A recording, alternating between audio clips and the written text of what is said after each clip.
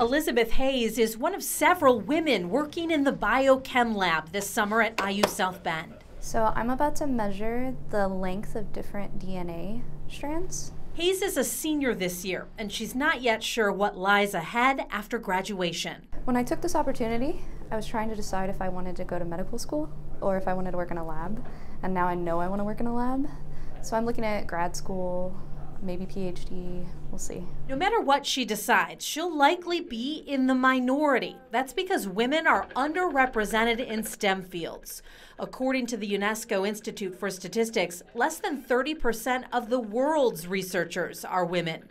And the National Center for Science and Engineering Statistics data shows a greater share of men than women work in STEM occupations. It is extremely important to have diversity in all fields, but especially in science. Dr. Shahir Rizk is an associate professor of chemistry and biochemistry at IU South Bend. Science is really based on creativity, and it's about inventing new things. And so having diversity of thought, having diversity of experience, having diversity of opinion, and having diversity of just creativity, that's what brings this together. And now we can hear each other, and we can learn from each other, and we can create together. And whatever we create, hopefully will benefit actually more people. And Rizk believes diversifying STEM starts early. I tend to think it happens early on, where stereotypes are kind of magnified, either intentionally or unintentionally. More than 60% of the people enrolled at IU South Bend are women. That's reflected in the STEM degrees as well, including in biochemistry, where Rizk says the majority of graduates are women. This summer, half of the people in the lab at the college are women, like Alyssa Sonnenberg. We're working on creating a new biosensor for lactate, and that can have many uses inside or outside of the body. While IU South Bend has been diverse for years, it's not that way everywhere. I'm extremely grateful for that opportunity where there's like an equal amount of women and men, because in past experiences, I used to be really into engineering and robotics. I tried doing stuff like that, but it was predominantly men, and I also wasn't treated as well for being a woman.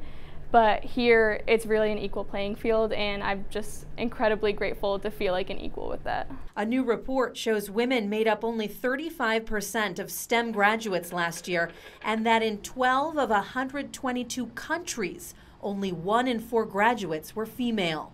Why? Researchers find it might be because women are not encouraged to think about STEM careers in school, and some are put off by how male-dominated the industry still is. Hopefully at a place like IUSB, we can get rid of those stereotypes and give everybody the opportunity that they deserve. Rizk says representation matters for students in the lab and for professionals in the field. I was raised not to think about limitations and more just go for things I like, things I'm passionate about. Hayes is passionate about science, and she hopes to reach her dreams and pave the way for other women and girls along the way. I would say just go for it. Like, if you like it, get involved, do the science fair, collect the rocks, look at the bugs, all those fun things. I say go for it, because it can grow into a whole career for you, and it'll be what you really want. Thanks for watching. Here's another story you may like, and subscribe to the WSBT 22 YouTube channel.